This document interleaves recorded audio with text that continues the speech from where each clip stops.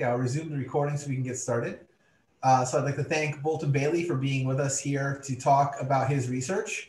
Bolton is a U of I doctoral student, and he's been researching machine learning and recently moved into the blockchain space. And he has a really interesting paper and some research to share with us today. So I'll just go ahead and turn it right over to him so he can introduce himself and maybe tell us a little bit about where his idea for this work came from and what he's working on. Okay, thanks, Adam.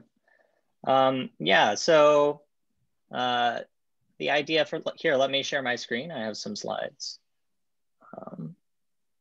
So I guess the idea from this work, really this is a work that sort of came out of reading a paper called UTREEXO and wondering sort of what could be done to improve that paper.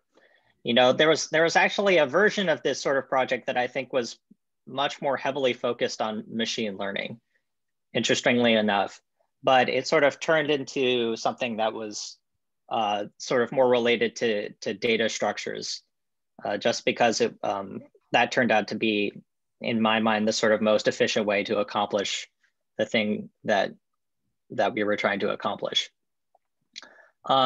So really, here, let me start the presentation. Okay, so what I'm going to talk about today is validating Bitcoin transactions.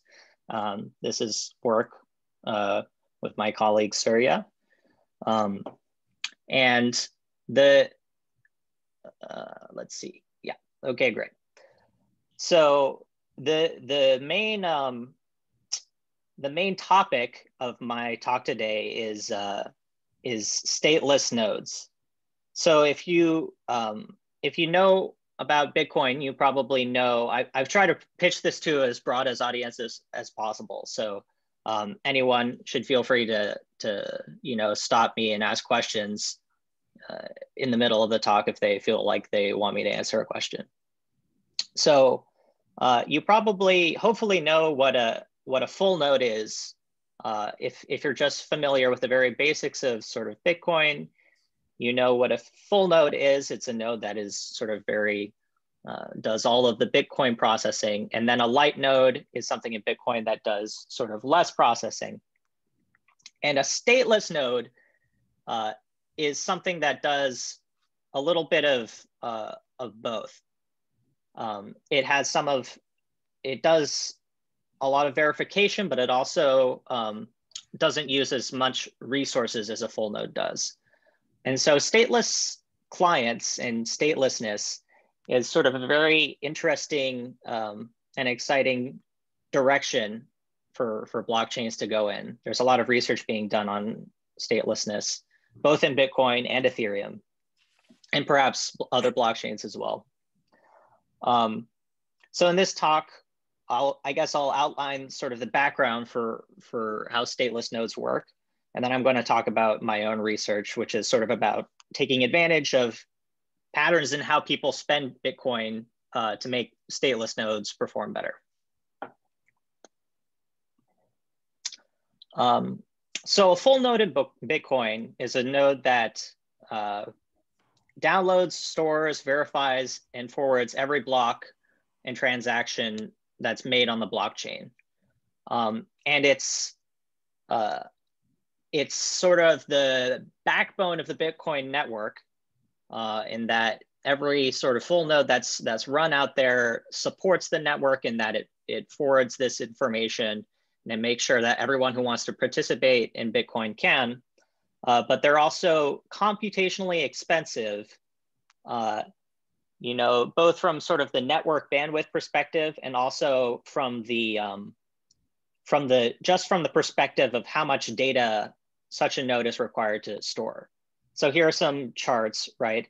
And they show that basically these days it's 300 gigabytes of size just to run a complete full node that has all of the blocks stored in its memory. That's like 300 gigabytes at this point. And even if you do what's called pruning of the blockchain, where you only save the transactions that you need to save to verify future blocks, that's still several gigabytes. I was doing some napkin math, and it seems like it's about 17 gigabytes to save all that data. So that's, you know, that's something that you might say is a bit of bad news for someone who is interested in running a node, because it starts to get to the point where you need a rather powerful, or at least a computer with big memory in order to actually run one of these things. So the sort of solution, the sort of classic solution from the Bitcoin white paper is to use a light node, right? So a light node is something that only downloads the block headers and checks the proof of work in those headers of the Bitcoin blockchain. Just making sure, does everyone know what a block header is? I don't want to get ahead of myself.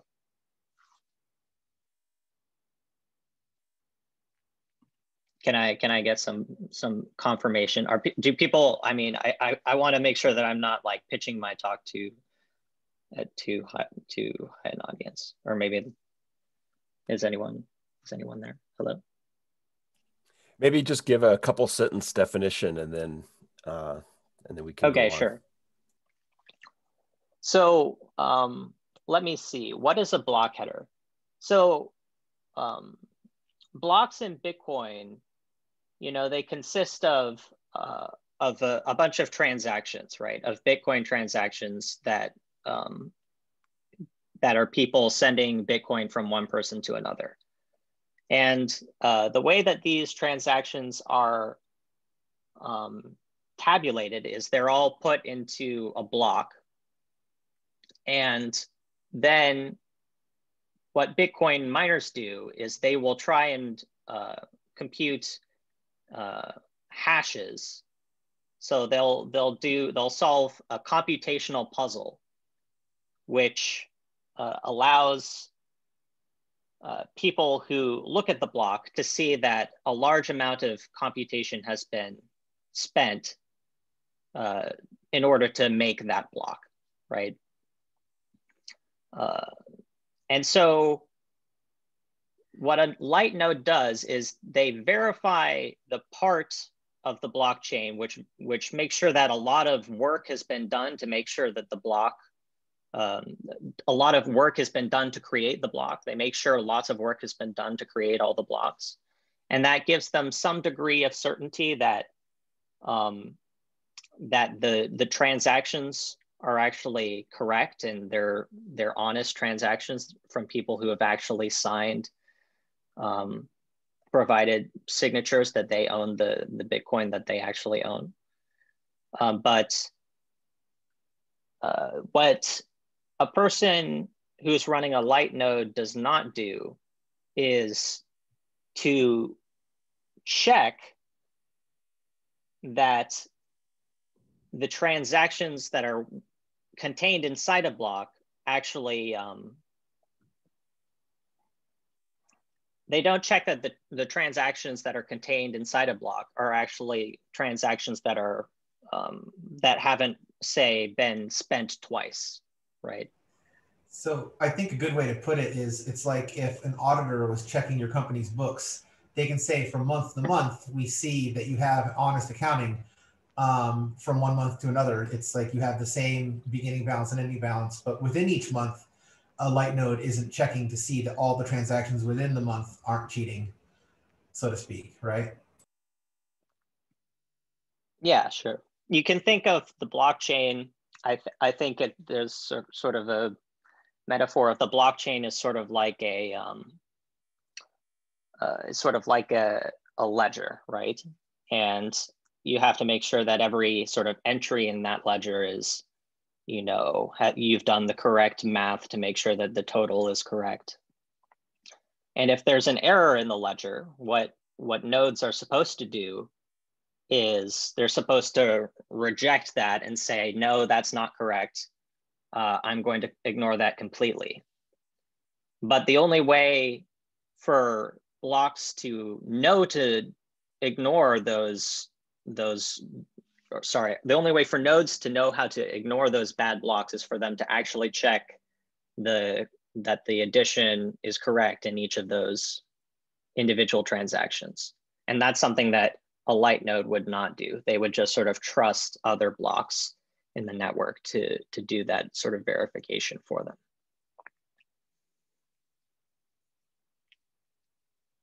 And so it sort of poses something of a risk, because if too many nodes stop doing these checks, and it turns out that there are blocks that actually are incorrect, light nodes might think that those blocks are good blocks when they're bad, and they might think that someone had given them Bitcoin when they actually didn't receive any Bitcoin, and they might make a bad decision. So for that reason, it's important that, or I guess most people would say that it's important on some level for as many blocks or as many nodes as possible should be doing these checks to make sure that everything is above board. And so that's what that is the drawback of running a light node as opposed to a full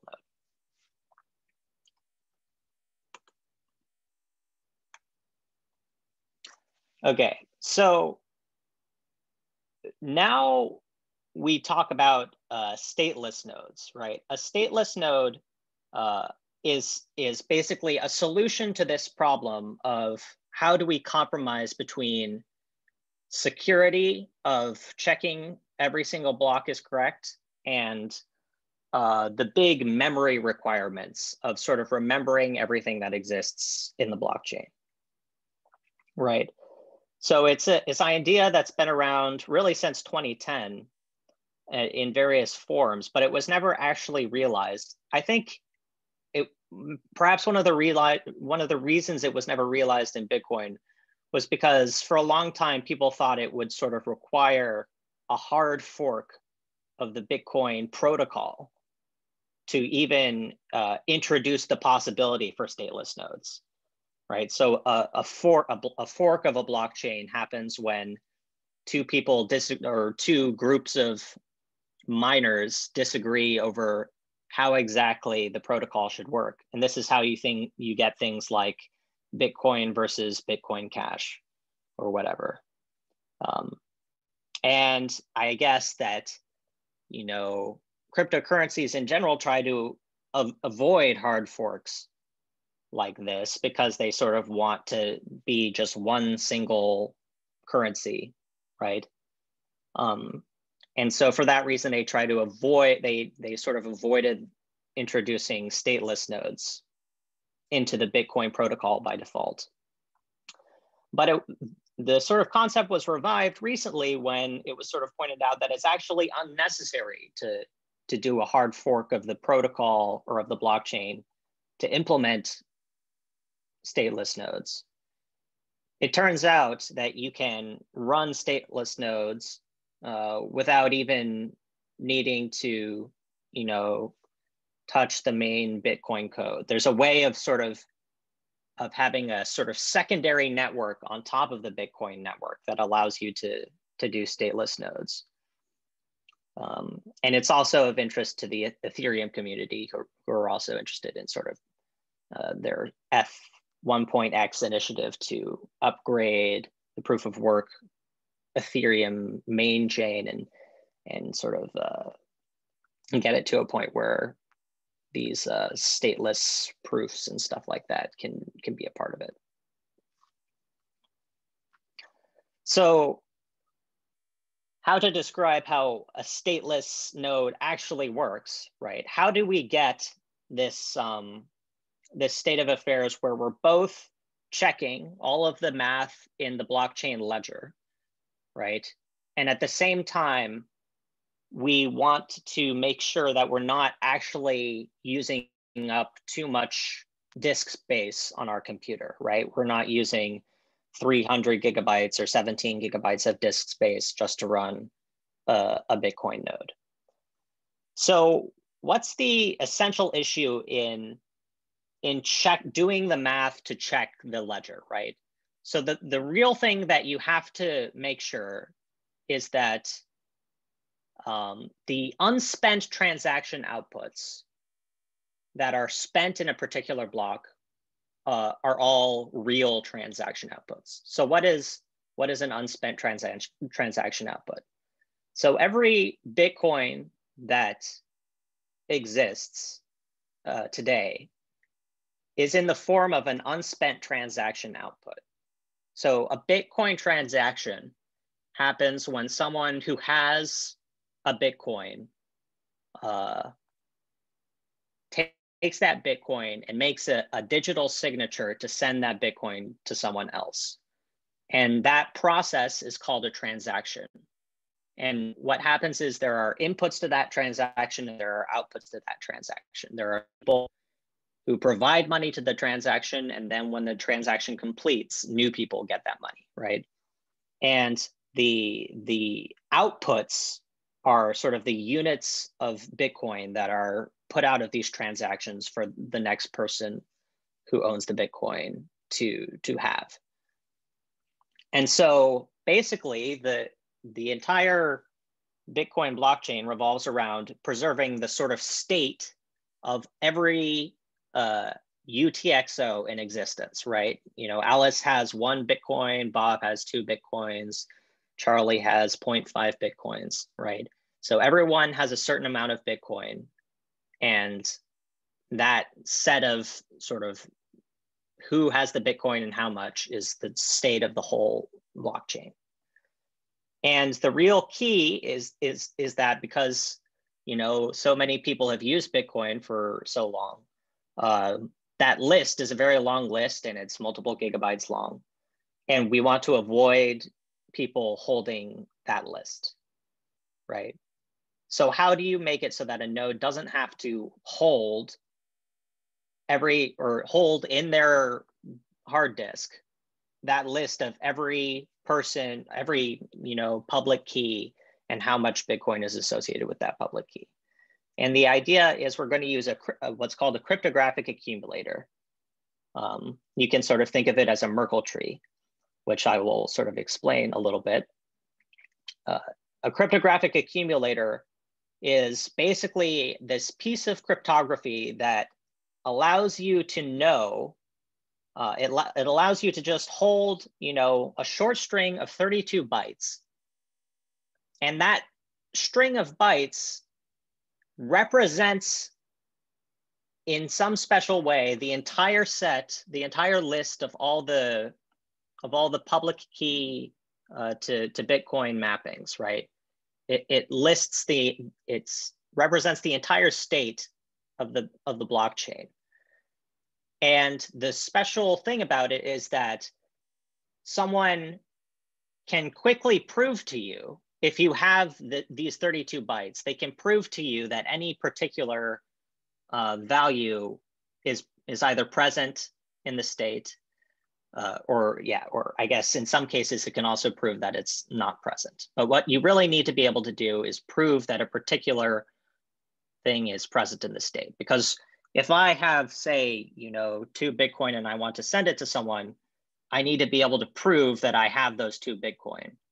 Or someone who's going to check the blockchain later needs to see a proof somehow that I had that money before I sent it, right?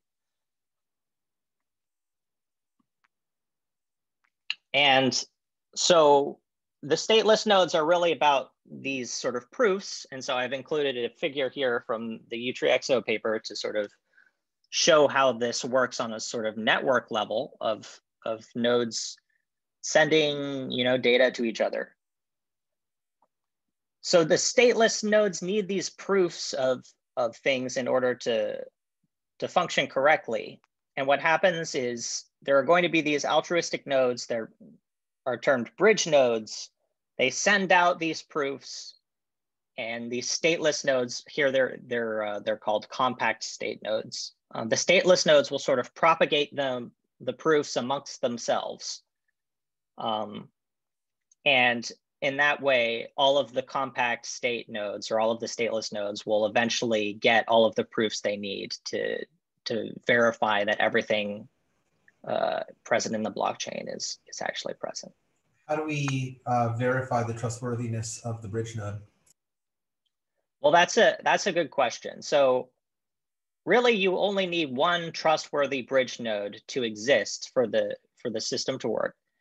But the reason that you don't, so how do you verify the trustworthiness of the bridge node? So the bridge node sends proofs, and the key thing to realize, I guess, I'll go back a slide, is that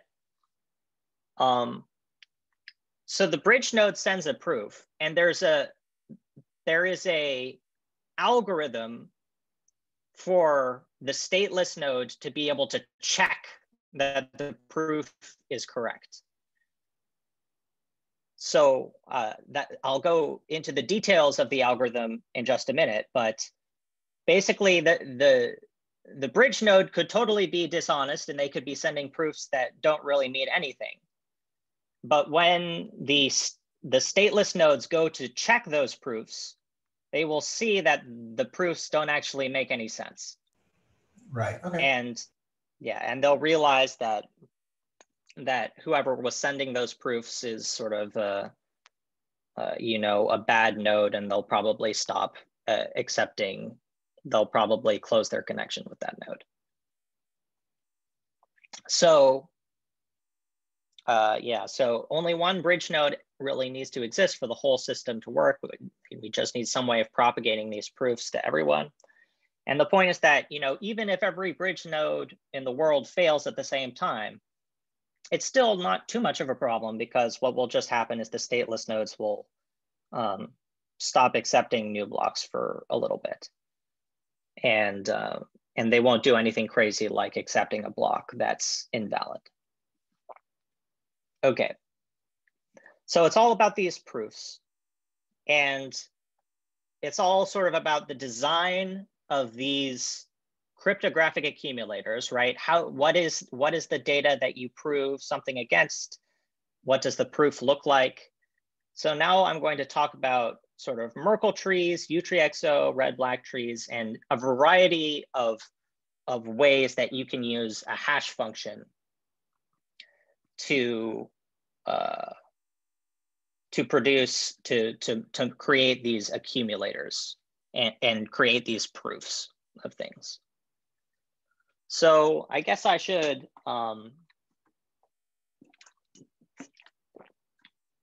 perhaps I'll just go to the next slide and give a sort of top level explanation of a Merkle tree and what a cryptographic hash function is.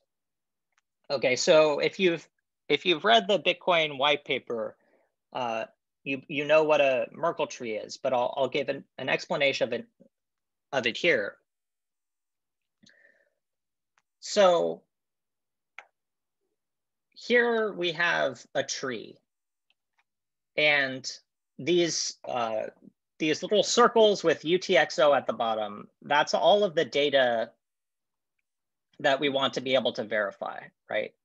So you can think of each of these circles as a separate piece of data representing someone's Bitcoin, right? And what we need to be able to do is verify that a particular person's data is in the blockchain. And what this picture represents is a data structure where every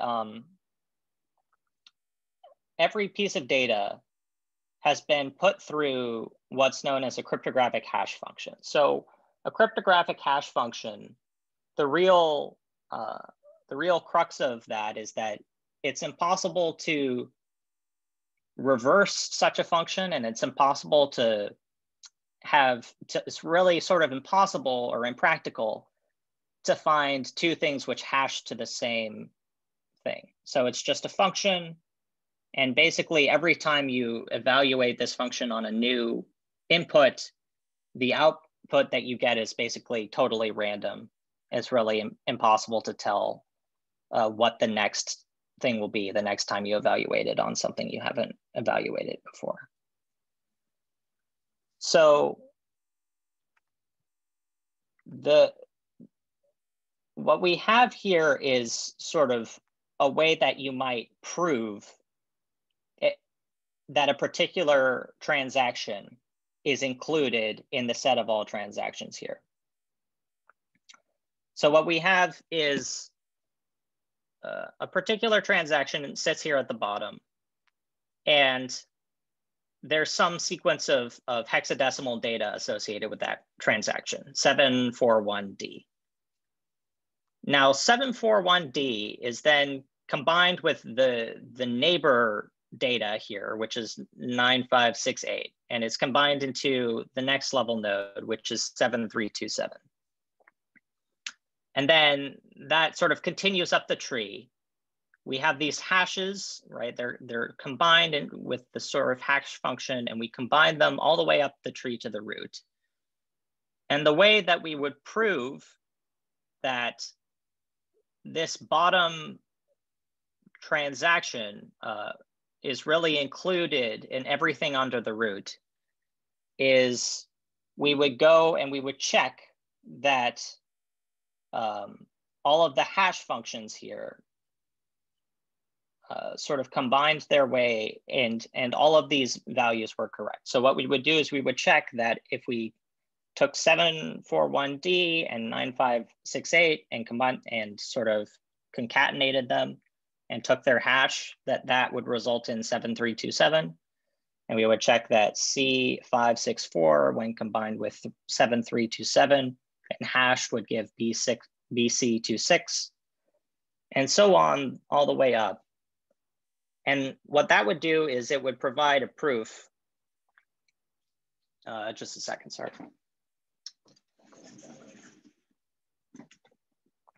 That would sort of provide a proof that this piece of data, 741D, at the bottom was one of the many pieces of data that was sort of a leaf of this tree, that it was sort of here at the bottom of the tree. Because, you know, if 741D wasn't at the bottom of the tree, you know, there would be no way of combining it with anything to get something at this penultimate level of the tree. And if there weren't anything at the penultimate level of the tree, there would be no way of getting anything at this level of the tree, and so on. There would sort of be no way of including this this thing at the very bottom without there being a sort of pathway all the way down to it in terms of this hash function. I guess I'll stop here for questions, because I sort of am beginning to, I might doubt that like this is the best possible explanation, but I want to give people the opportunity to ask questions about it.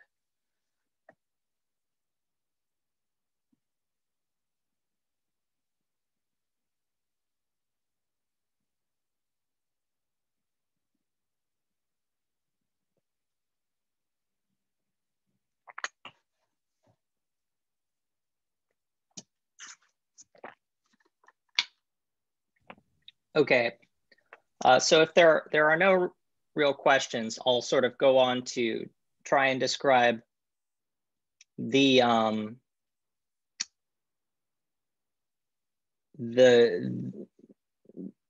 prospects for using this sort of Merkle-tree as the proof mechanism that a stateless node needs to verify that a particular node is either present or not present in the blockchain, right? So one thing that needs to be possible is it needs to be possible to delete something from this tree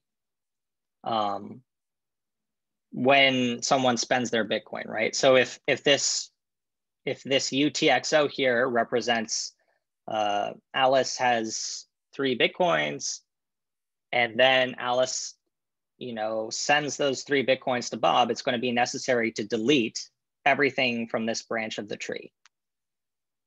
right? So how can we go back and create a new tree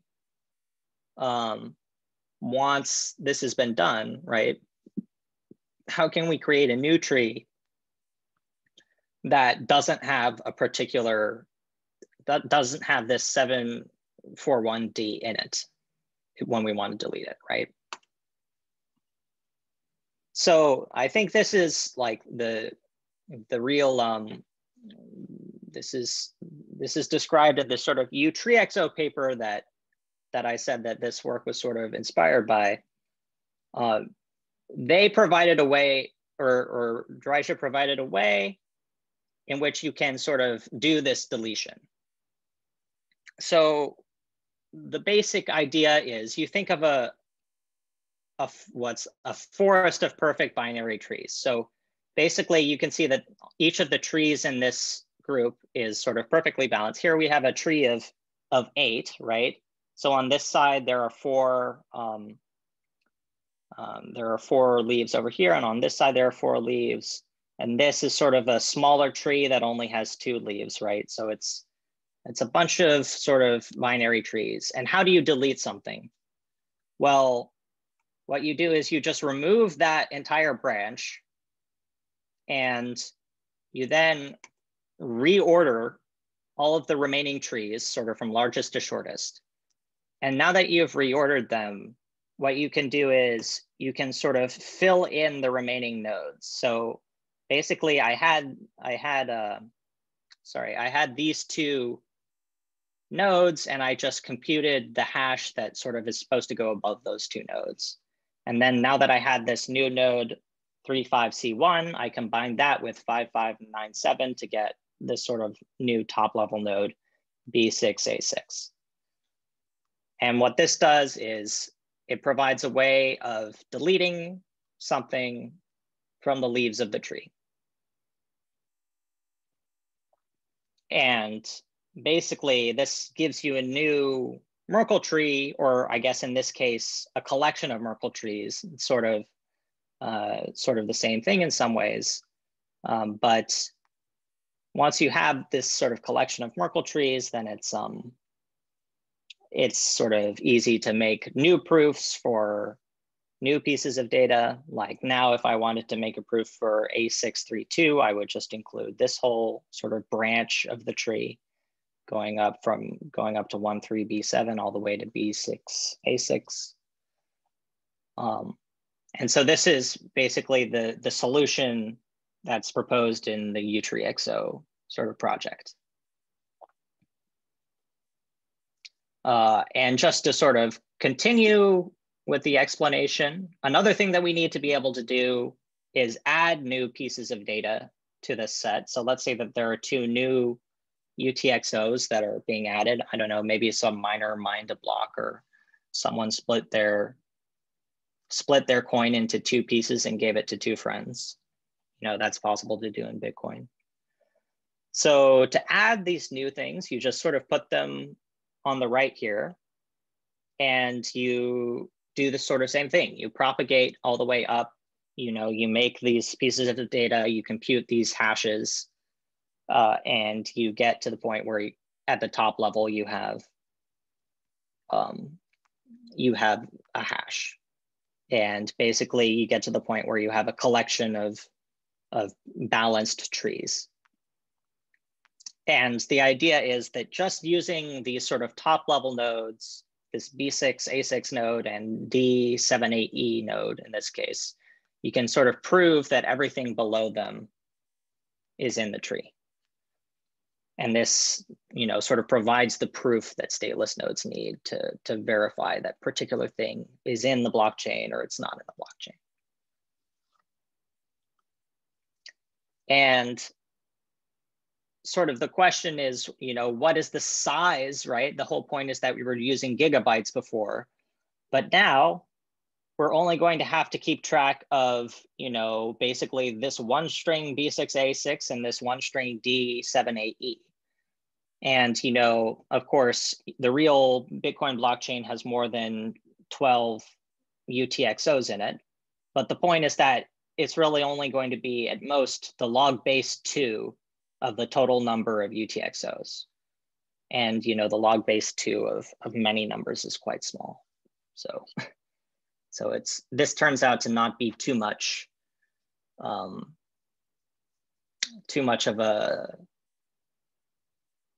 a storage requirement just to store these sort of top level nodes. You don't actually have to use much memory to do it, and it makes your node much more efficient to do so. All right.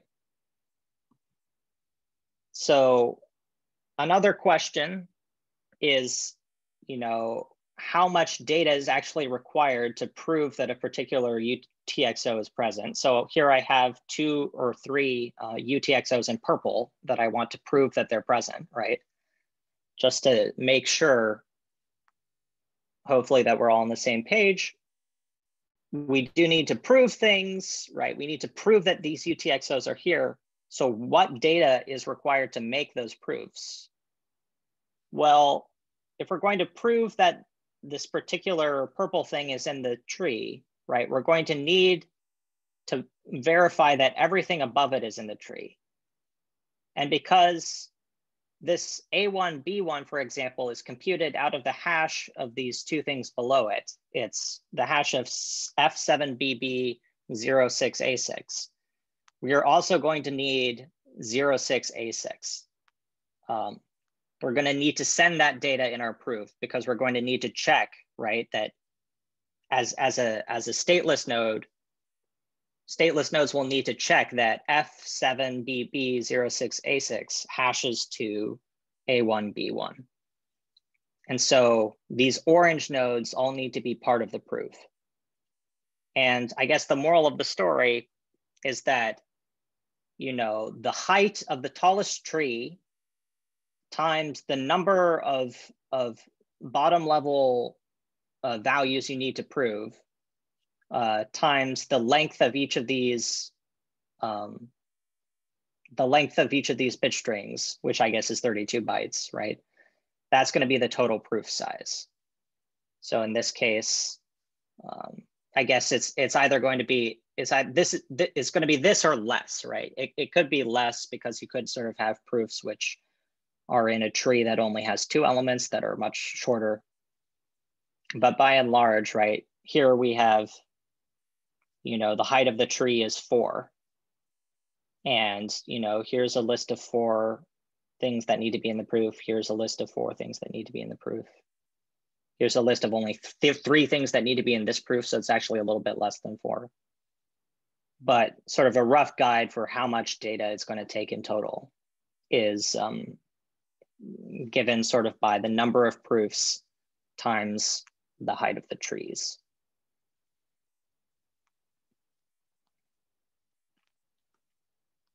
So I thought this was a very interesting approach.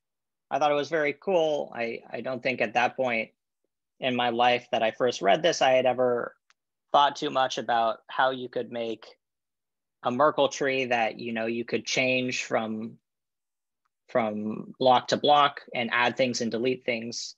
It's what's called a dynamic accumulator, right? And I was sort of thinking, how could one improve on this?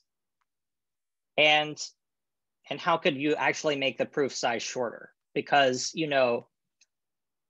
I guess the one drawback of running a stateless node is that these proofs are sort of data that needs to be sent to you. So you'll sort of run up your phone bill or your internet bill if you're sending too much of this data over the internet, and you would like to send as little data as possible. So what can be done to make the proof sizes shorter?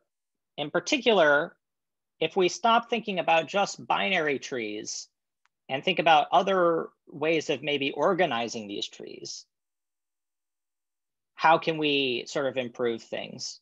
And also, to what extent can we take advantage of sort of the spending patterns of users to make a system that's more efficient? And I'll sort of describe what that means. So it's an interesting fact that I think, is sort of interesting in a completely independently of these talk, that the amount of time that a Bitcoin spends in the blockchain before it's spent follows a very particular distribution that's sometimes known as a Pareto distribution, or at least it seems to follow a Pareto distribution. So if you take a look at this plot's also from the UTREEXO paper, by the way. What this shows is the number of transactions that spend that are spent 10 blocks after being created, that are spent 100 blocks after being created, that are spent 1,000 blocks after being created. And the thing that you notice from this plot is that it seems like about 10 times more. You'll notice this is actually a log-log plot. So up here at the top, you can see that the number of UTXOs that spend 1 block before they're spent, right? That's 10 to the 0 is 1. So it's about 10 to the 8 transactions that spend 1 block in the blockchain before being spent. So, just from what does that mean? It means that like the most common thing in the blockchain, funnily enough, is for someone to submit a transaction, and then that transaction is immediately spent by someone else, right? It's sort of funny to think that people, like every 10 minutes, every time a block is set, there's just these transactions that are being sent and then sent again and then sent again. But the fact of the matter is, most people are spending their transactions pretty quickly. Now, maybe they're not actually people. Maybe it's because these are sort of big. Maybe these are Coinbase or sort of cryptocurrency service providers who manage many Bitcoins all at the same time, and they've constantly got things moving, and that's the reason. But the sort of moral of the story is that most Bitcoins are sort of spent very quickly. It's Bitcoins that spend 100 blocks in the blockchain are 10 times more common as ones that spend 1,000 blocks in the blockchain, right? And another thing that you can see from looking carefully at this graph is that the longer a Bitcoin has existed, the longer it takes to eventually be spent, right? That's sort of an interesting thing, but it sort of makes sense, right? Because if there's a Bitcoin that's been around 5 minutes, and then there's a Bitcoin that's been around 5 years, it's like, which one would you expect to be spent sooner? Well, maybe the one that's been around 5 years, is never going to be spent at all. Maybe whoever owns that Bitcoin has actually just forgotten their keys, and that Bitcoin is lost forever, right?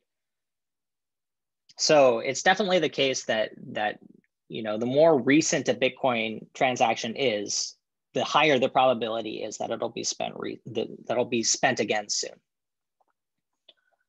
And this was something that was pointed out in the UTREEXO paper, but it definitely points out to something that we can really do to optimize the tree structure that we use, right? We would like our proofs to overlap as much as possible, right? So contrast this picture where 3 transactions are being spent to the one that we saw a few slides ago where 3 other transactions were being spent, right?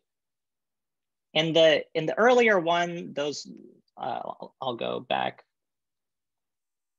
right? So in this picture, we're trying to prove something about 3 transactions in sort of different parts of the tree, and we have to make sort of 3 separate proofs. But in this tree, where the 3 things that we're proving are very close together, actually the proofs sort of overlap, right?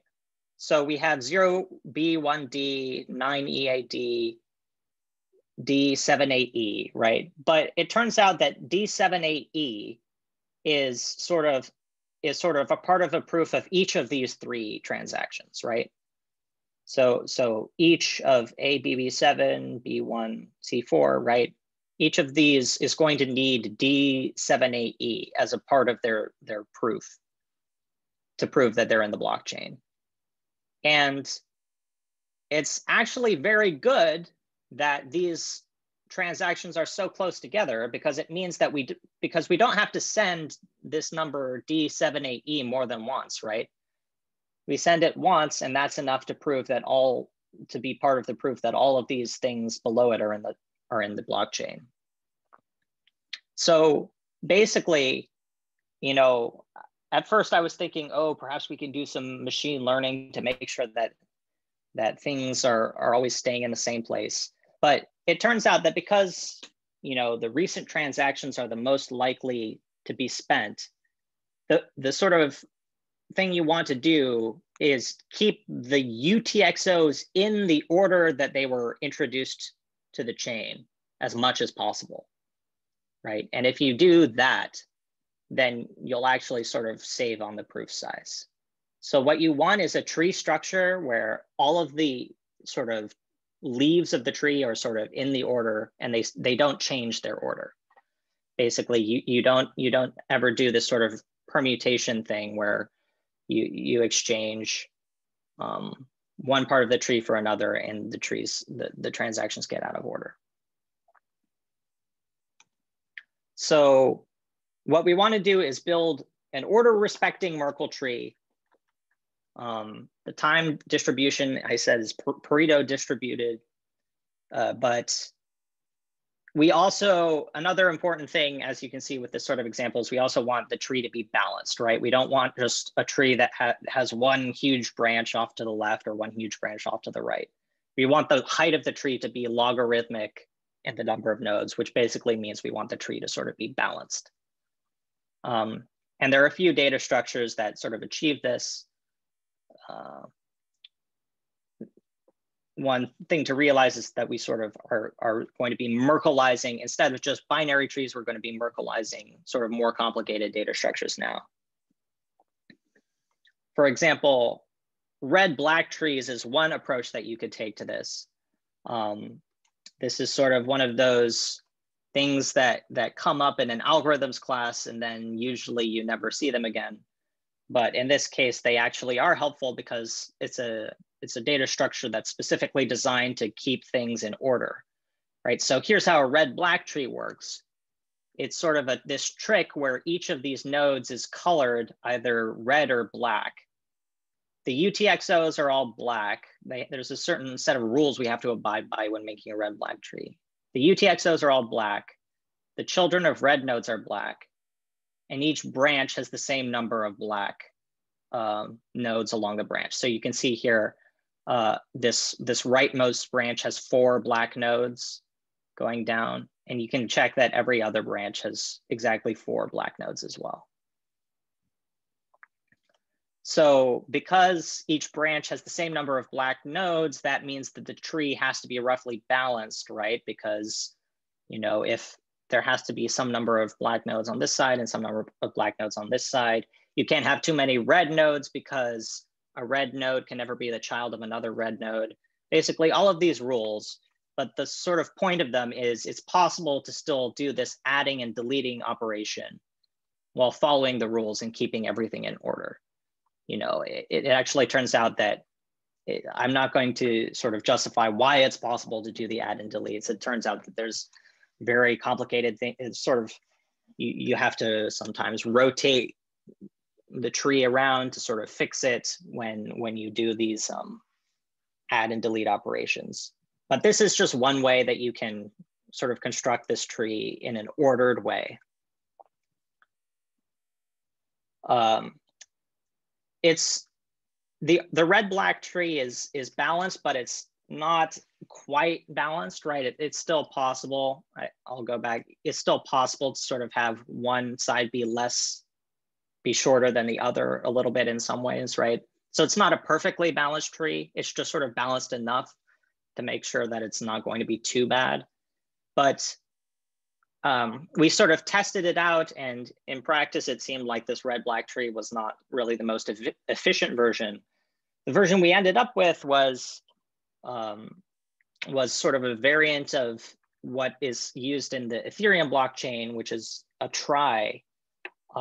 So that's a data structure that has indices, and each node sort of has a set of indices below it. The height of the tree is logarithmic in the total number of historical transactions, but it's sort of simpler and preferable to red-black trees. So here's sort of what a tree looks like. Basically, each of these nodes at the bottom has a particular number associated with it, in addition to a hash. And I know I'm running out of time, so I'm going to sort of just try and give a top-level explanation of all this. Right. Each of these nodes now is sort of responsible for this range. Like this node is responsible for the range 1000 through 1111. To delete these two nodes, we sort of go up the tree and we delete the particular nodes, and we make sure to connect nodes to the parent of their parent when their parent is deleted, right? So you can have sort of connections that stretch between levels. And it's also, we have to create new hashes for these nodes, right? So all those green things are going to be new hashes. And we can also add things to the tree sort of in a similar way. We build up this tree and we make sure we connect everything properly. And, you know, because the sort of order of these nodes never changes, the order of the UTXOs will be sort of preserved in this scheme. So we implemented an approach to this in Go, and we were sort of comparing ourselves with the UTREEXO, since that seems to be the big way that this is being approached in Bitcoin now. So our approach does use a few fewer gigabytes over. So we've been, in fact, I'm running code now to sort of test this. So far, we've gotten to like 500,000 blocks. And it seems like we're using, you know, fewer gigabytes than the other approach uses. But there are a few caveats to this. One caveat is that this doesn't actually count the sort of things that need to be downloaded by default anyway, right? So in addition to all this proof data, you also need to download actual blockchain data, right? You actually need to download, you know, headers and the details of these transactions and stuff. So that's sort of stuff that you can't avoid downloading, but, you know, if you were to like add that on, this ratio might be something more like 4 to 5 rather than, you know, like 1 to 4, which sort of, you know, it's sort of like if you have to download that anyway, then it's not technically that big an improvement. I guess it sort of depends on how you look at it. And another thing is that sort of our code is sort of slower, much slower, in fact, than the UTREEXO code, because I guess it's just sort of a more complicated algorithm. You have to manipulate these indices and store things and retrieve things from storage.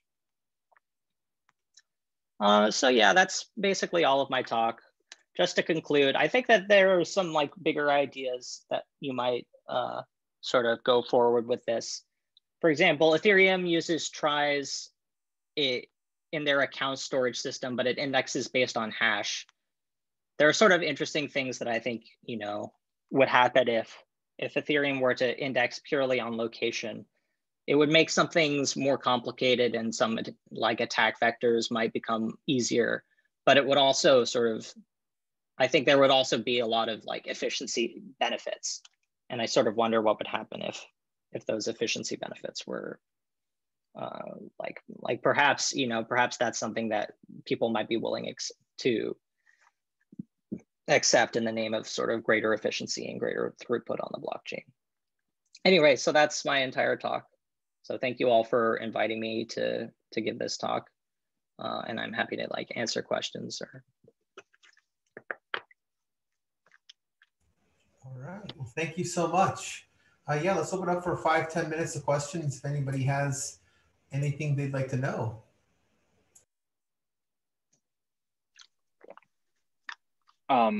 So I would like to ask a question. Yeah. So one of the original designs before this, sorry, this you're current Calvin version. Kim. Are you? I see your name is Calvin Kim. I think that's the name of one of the sort of UTXO developers. Yes, I work on UTXO. Okay, cool. So one of the earlier sort of versions of UTREEXO before the current algorithm today was this, it was a very similar one where when you delete a node, you don't swap another one in, but you just leave that one empty. And Taj eventually said that he ditched that idea because once you have enough of these empty positions, then once the tree grows bigger, that affects the security of aspect of the tree. So I'm just curious if you guys have considered the security effect that this has on the tree. Right. Okay. So that's an interesting question. The security effect that it has on the tree. So I guess there's a few things, right?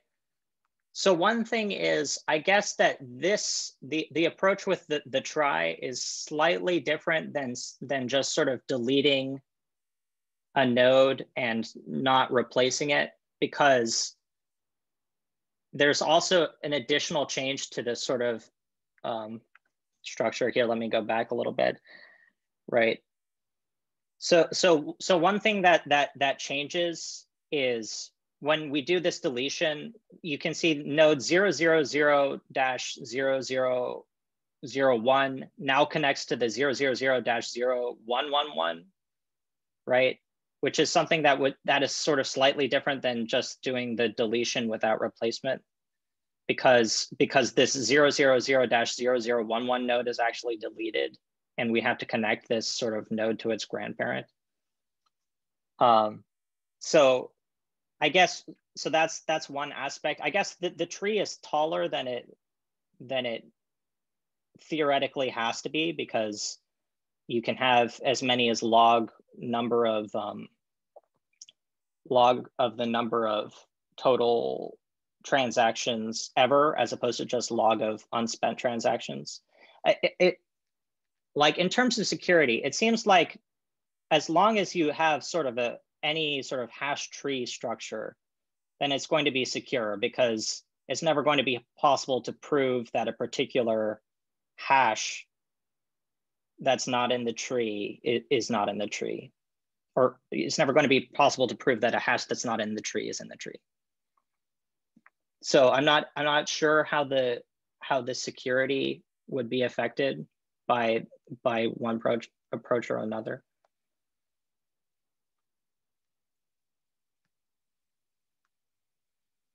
Okay, thank you.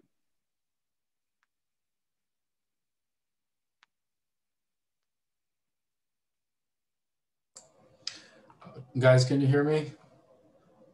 Yeah, I can hear you. This is Sebastian. Hold on, let me turn on my camera. Here you are. I'm very new to cryptocurrency, and a lot of these details will probably fly over my head, but I had a question. Let me know if it makes sense or not. Does the history of the tree has any value? Meaning, once you have deleted a node and replaced and worked out the tree, does the history of the previous instance of the tree has any value? Yeah, that's a very good question. So yes, I would say that there is sort of some value, because it's not necessarily valuable to the person who has already seen that history and now it's sort of in their past. But if there's a new person who wants to come and start their own node and do the verification, someone is going to need to give them the history so that they can check for themselves that the entire history is correct. So it definitely, I think that there's definitely an ethos of there should definitely, it's considered a good thing to sort of store all of the history so that when a person comes, they can check the history for themselves. It's just, there's nothing really to incentivize it. I guess perhaps there's something on the sort of network level of, I mean, no one's going to sort of pay you to store the history, but a lot of people do it anyway, I think, because they sort of want to contribute to the health of the Bitcoin network. So that will imply that if I were to start a new node, I will have to go back to the full ledger and try to start a tree of validations like this one, right? I cannot start from a specific point in time on the ledger. And I guess the reason why I'm asking this is because I was trying to get whether the history of the tree make any value in terms of establishing security across the network and stuff like that. And like you said, it's pretty useful, seems to me, that it will do something like Datomic, the database based on closure, does. So instead of deleting, you're changing the branches of the tree and you have new pointers to every specific mutation of the tree. So basically you keep evolving the tree over time, and what you have is changes in the branches and the pointers. You actually don't delete anything. So yes, instead of having one snapshot of what was the last status of this Merkle-tree, you have a history of evolution, and you can go back and forth in all the mutations and rewind, for lack of a better word, to actually look at, okay, this was true because I can follow the sequence of events. Is that right. something that Right, that's a good point. So like here, I can toggle, right? I can toggle between these two things before and after I delete. But you can see like in these two things, many of the things remain exactly the same, right? So basically the whole right side of this tree remains the same. And so I guess, you can be very efficient about it. If you want to store every sort of version of the tree, you can, it might be valuable, for example, if there's sort of a fork, right? And you want to rewind to a particular point in the tree to continue it on a different sort of branch of the blockchain, right? It might be valuable to sort of rewind, and basically you could think about a system where you store all of the nodes in the tree in one big database. How does that compare to the whole ledger itself? Because if we save all snapshots of the tree, yes, we do have a bunch of data, but if we only change state at every mutation of the tree, we're reducing the size by many orders of magnitude, because we only save what's being changed, and we can always go back in history to know what has changed prior to that last event. Does that make any sense? Yeah, that makes sense, right? So I think to store every version of the tree at every point in time is going to require at least this, in terms of storage requirements, I guess. Is that what you're asking? Like, what would be their storage requirements to store all of that? To store every version. Yeah. Well, to store every version of the tree at all points in time would take more gigabytes than sort of the entire Bitcoin blockchain anyway. So that would be, probably hundreds of gigabytes. In order to just store if you were just going to store the most recent version of the tree, then that would be, probably a few times more than the total number of unspent. So I think that would wind up being something like 50 or so gigabytes. So yeah. So I guess it's worth stressing that the maintaining this entire tree is something that only the bridge nodes do, and the bridge nodes are sort of these big nodes that you know, really only one person has to run them. And presumably it's someone with a lot of, or hopefully it's someone with the very expensive hardware who can do that.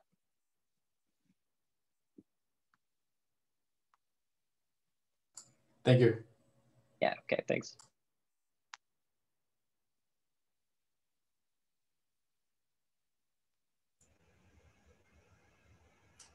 So out of curiosity, with some of the improvements you're recommending, do you still see a place for light nodes, or will we move to something a little more robust? I guess you could still make the case for light nodes. For example, you know, I mean, right. So this, I mean, this scheme is still going to require more bandwidth than a light node would use. And perhaps, you know, there are nodes who just don't have any capability of using much bandwidth at all, and they don't have much storage at all. And so that would be, you know, that might still be a reason to run a light node. Sure. Okay. I'll do one last call for questions, and then we can wrap it up, because I know we are over time and people might have to get back to other things.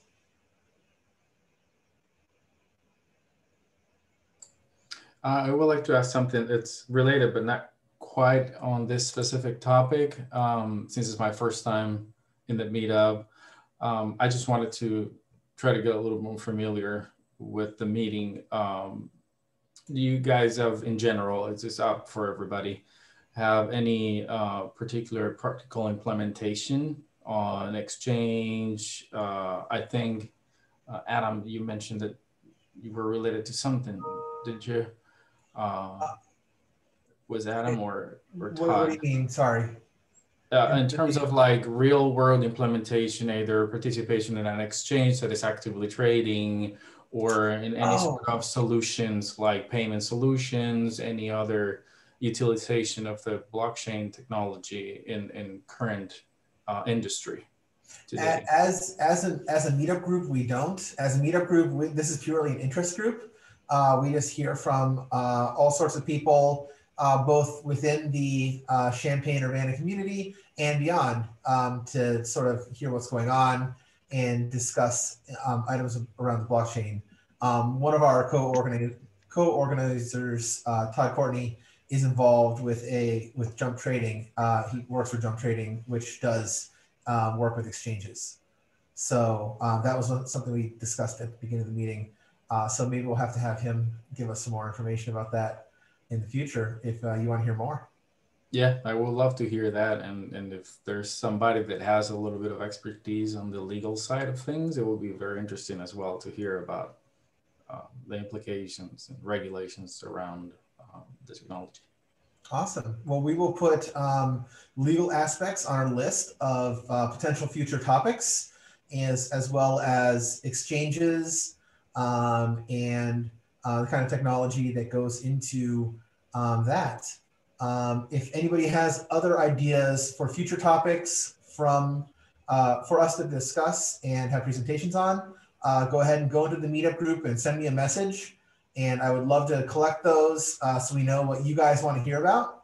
But other than that, I think it's been a great time. Bolton, I'd like to thank you again for an excellent talk. It was really great to hear about your research and consider these ideas.